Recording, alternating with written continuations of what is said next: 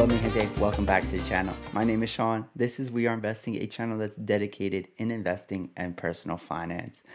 On this video, I'm going to show you an options trading strategy that we personally use. This is an example that I'm going to show you on today's video, a trade that we are personally in, a trade that I personally notified the Patreon members on that private Discord server when I got into the trade, and I also provided them with research beforehand on the strategy and the potential returns of this trade. We're going to be talking about an options trading strategy that provides a lot of potential upside, but it also gives you a hedge and a way to make 5 to 7% every single week by selling covered calls, essentially creating your own yield. Purpose of this video is not to show you a stock that we've been making money off of and brag about that. That is not the purpose. The purpose is to show you the strategy so that you can understand the process behind why we got into the trade, what we're doing, why we're doing it, how we're making money doing it. It's basically trying to teach you the strategy, the means and method behind the process. If you give a man a fish, you're going to feed him for one day. If you teach a man how to fish, you'll feed him for a lifetime. That's the model behind what we're trying to do on this channel. We're trying to create investors and traders who know what they are doing and can do it on their own, combine them in a community of well-rounded investors and traders, and then you're going to have a really strong community. If you want to join our community, you can do so by joining the Patreon. It will give you access to that private Discord server. A link is provided down below. Let's talk strategy. The first part of this strategy, phase number 1, and we'll dive into more detail when we actually do that live example. Now there's going to be a chapters down below, a timeline. You can skip around if you want to, but the first part of this strategy is buying a leap. A leap stands for a long-term equity anticipation security. In layman's terms, it's buying a call option with an expiration date that is long-term, something that's at least a year. Now, traditionally with leaps, they're going to be in the money. For this process, for this strategy, they have to be in the money. And you want a leap contract that has a delta of around 0.8, but the higher the delta, the better. Because the second part of the strategy is selling a poor man's covered call. What you need for a poor man's covered call is you need that leap that we discussed in the first phase of this strategy. And then you're just selling covered calls against that leap. And that's why it's called a poor man's covered call, because with a traditional covered call, you need to buy 100 shares per contract that you're selling. In our case, we need to buy one leap, which is going to be way cheaper than buying 100 shares, and then we can sell one covered call against that leap. And then the third phase of this strategy is rolling options. We are going to be selling poor man's covered calls that expire every week. We're going to be rolling those options every single week to continue to collect premium on our position. Now, the benefits of using this strategy is 1, you still get to capitalize on the upside of the stock move because you own leaps. You might cap out your potential gains on the leap itself, depending on what strike price you are selling your poor man's covered calls against. The other benefit is you are selling those poor man's covered calls every single week, so you are collecting money every single week in premiums by selling those call options. The third benefit is because you get to collect that premium, you are hedging your position, providing more flexibility and increasing your returns. There could be a case where the stock goes down and you're still in the green because of all of those premiums you have collected. Another benefit is with collecting premiums, it provides a bunch of flexibility on your covered calls. And this is where personal preference comes in because there's a lot of flexibility what you can do every given week with those covered calls. We'll dive more in the example, which we're going to hop on over to now. For this example, I'm going to show you a trade that I actually did in my personal portfolio. The stock, the ticker is TBT. Like we said earlier in this video, we bought leap options and then we started selling poor man's covered calls and we started to roll them every single week. I'm going to use the on-demand function in Thinkorswim and replay this trade so that you can see step by step the process that I took to get into this trade, and you're also going to see how much money we've been able to make off of this position that is going to continue to create passive income for my personal portfolio. So here we are, we're looking at TBT the day I entered into my position. Now, I was watching this stock for a long time because I thought the macroeconomics just made sense and that TBT would go on a rally because we would see an increase in interest rates, and TBT being short the 20-year treasury bond is being long the interest rate on that 20-year treasury bond. So with that being said, I thought it made sense with the macroeconomics to get into a longer term swing trade on TBT. But I definitely wanted to use the technicals, and what I saw was it was moving in an upward channel. It touched that lower channel, and today it had a green candle. So I wanted to get into it. Obviously, I would like to get into this position for even cheaper, but at this time, I felt very comfortable opening up a position in TBT, so that's exactly what I did. Having the stock picked out that I thought would work out in a longer term swing trade and is good at a technical standpoint right now was key in determining when to enter into a leap. The next thing that we had to do was actually purchase leaps. So what I did is I went over to the trade and I took a look at the options chain for TBT. So now that we're looking at the options chain for TBT, I basically have two expiration dates that would work for a leap: January 2024 or January 2023. Now, obviously, whenever you go further out in expiration, typically it's the better strategy to use if you can afford it and if there's volume, because you want your position to have liquidity. You want to be able to sell at a fair price very easily. If there's no volume, that's hard to do. Now, this on-demand function isn't going to represent volume accurately. Sometimes it just doesn't work, but you're going to have to trust me. 2024 leaps in TBT, at least at the time when I was checking it, it was very low volume. So I was almost kind of forced to pick January 2023. Now, the next thing that I needed to do is I needed to pick an option that had a delta of around 0.8. I decided to buy the $17 strike, which had a delta at the time of 0.79. That's the reason why I chose these leaps. They are in the money, they have a 0.8 delta, they expire in 290 days, and this will provide me an opportunity to capitalize on the upside of the stock while also selling poor man's covered calls and creating my own yield, essentially making this position a dividend paying stock or equivalent to a dividend paying stock, a stock that's paying dividends every single week at least. So let's proceed. This is the option that I bought.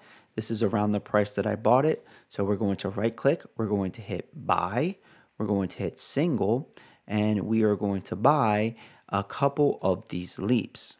So I updated my quantity to buy 10 of them. We're going to buy them at the ask price, which we probably could get them for cheaper, but we're going to do it this way to try to get this order filled quickly on this on-demand function.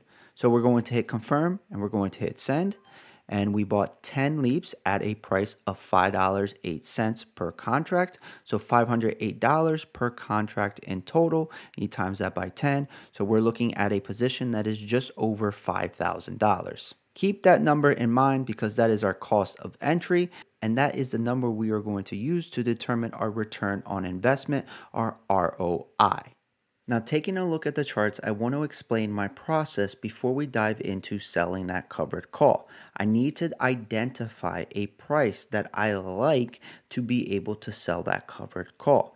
So with that being said, I am looking for a price that is above a resistance to increase the probability that my covered call does not get in the money.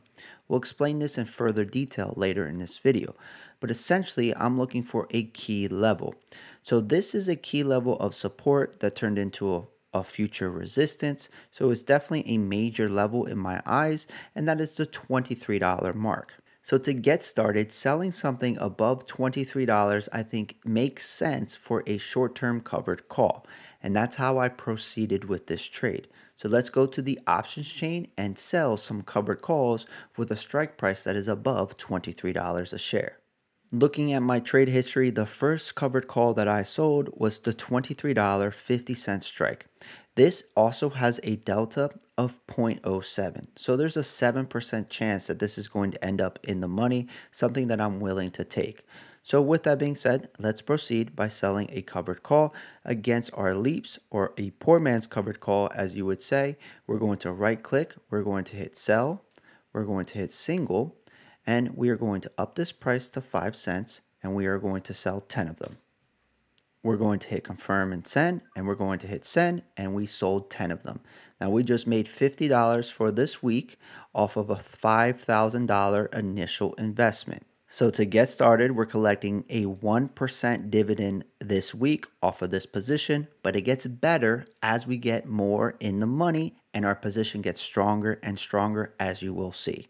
So what I like to do personally is I like to roll these options the day before they expire. So we are going to proceed to April 13th of 2022. So here we are. The stock is currently trading at $23.44. It is just out of the money because our strike is the $23.50, and we paid 5 cents for that. So really our break even is $23.55, or that's when they actually become in the money. And if we go to the monitor tab, you can see that the position is up 38.37%. But it's actually going to show that these call options that we sold are negative because we would have to buy them back for a much higher price. We're not going to do that, but we are up 43.21% on the leaps. That is very important, and you're going to see what our total P&L is at the end, but just keep in mind, or just remember, that we're still capitalizing on the upside on the leaps as well. So what we're going to do is we're going to roll these now that we are a day away from expiration. So we're going to right click on the option or the position. We're going to create a rolling order, and we are going to sell 10 calendar call options. So what we're going to do is we're going to buy back the call options that we sold, and we are going to up this to the $24 strike. And now what we can do is we can hit confirm, and we can hit send. We can go to our monitor tab. We can look at our working orders, and I'm going to reduce this to 11 cents to try to get this order filled. I'm going to hit confirm and send. Still hasn't gotten filled, so we're going to hit cancel replace order. I'm going to make it 10 cents, hit confirm and send, and wait for this option to get filled. So now we sold, or we rolled those, and we collected 10 cents in premium per contract. There's 10 of them, so $100. Now, because the stock moved higher, our premiums, as in terms of a percentage of our initial investment, went up. Remember that the first week that we sold these, we made 1%, while this week we made 2%. In total, we've made $150 selling these. So in total, we made 3% off of a $5,000 investment, and we're also up 43.21% on the leaps. Let's proceed to the next week. Now here we are a day before expiration, and the stock is trading at $24.36. At this point, our leaps, or our poor man's covered calls, sorry about that, are in the money. So what do we do? Is it time to panic? I beg to differ. We do not panic right now. We just continue with the process, because if we take a look at it, we are getting overextended on the MACD. I've already done this. I know what it looks like. The RSI is also indicating that it's overbought, and we are well above the trend line. So in my mind, I'm not going to panic right now because I can also still make money. So if we go to our monitor tab and we take a look at our position, the leaps are up 57.48%. Obviously, these covered calls that we sold are negative because it's going to cost more money to buy them back. But the thing that we have to our advantage is that we can roll these call options and continue to collect premium. Now, there is flexibility here. If I right click on a hit create rolling order, we're going to do the same process. So the first process is obviously we need to buy back the $24 strike. Now there's some flexibility here. We can keep the strike price the same and just roll them out another week and collect a nice $33 per contract. We can increase the strike. We can go to $24.50, collect $7. We can go to $25 and pay to do that, which I wouldn't recommend. What I actually like to do here is just keep the strike the same. This is what works out personally for me because I'll be able to collect a lot of premium, and I do think that there's a good chance that we'll be below $24 eventually. So I'll just continue this process and I will sell 10 call options at the $24 strike for $32 a pop. I'm going to hit confirm and I'm going to hit send. Now that order got filled. It was at $32 a contract. There's 10 contracts, so we made $320 in that order alone off of a $5,000 investment. So we're looking at a 6.4% in just 1 week. You add the $150 that we made in the last 2 weeks, and we're at $470 off a $5,000 investment, and we're looking at a 9.4% return in that quick of a time. Now, keep in mind, we're also capitalizing on the upside of those leaps, and those are up 57.48%. And basically, that is as far as I can go on demand. Now, if we take a look at the current price for TBT, it's $24 and it's starting to come down a little bit. There's a good chance that that $24 strike is going to expire out of the money if we start to see somewhat of a pullback in TBT. If it doesn't happen, then we've made a good amount selling these covered calls that we can either continue to roll them, continue to collect premium at that $24 strike and wait for it to fall below $24, or just buy it back at some point with a lot of the cash that we made and capitalize on the entire upside of the leaps. Or we can get fancy and start rolling these covered calls and start selling them at strikes that are slightly higher, or even pay for a higher strike and take a little bit of that profit away that we've made by selling those covered calls. There's a lot you can do here. There's a lot of flexibility. Each investor or trader is different. It's a matter of personal preference. But the idea behind this video is to show you the strategy and how much more the market can offer you if you start trying to use options to your advantage to create situations like this where you can be your own fisherman and find your own returns.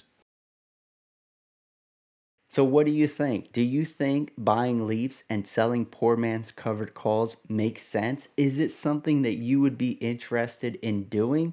It is definitely something that I personally enjoy doing. It's a strategy that I use a lot for my individual portfolio.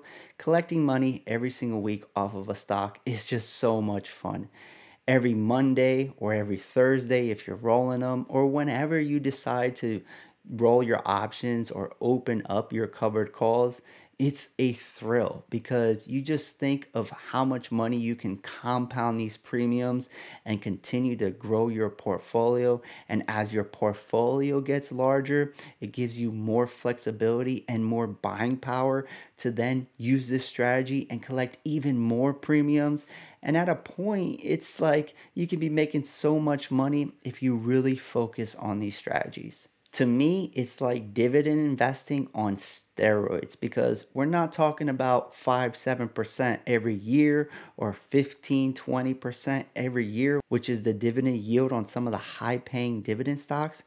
We're showing you examples where you can collect 5-7% in returns in just one given week, while also capitalizing on the upside and seeing 20-40% returns on the leaps themselves. When this strategy works, it really works, and it can be a cash cow. So if you like learning more about these kinds of strategies and how to use options trading to your advantage, then definitely consider hitting that subscribe button, ringing that bell, and smashing that like button. Also, don't forget about our Patreon. The link is provided down below. With all that being said, that about wraps it up for this video. I thank you so much for your time. It's been real. It's been fun. It's been real fun. And this is We Are Investing, and together we are invincible. See ya.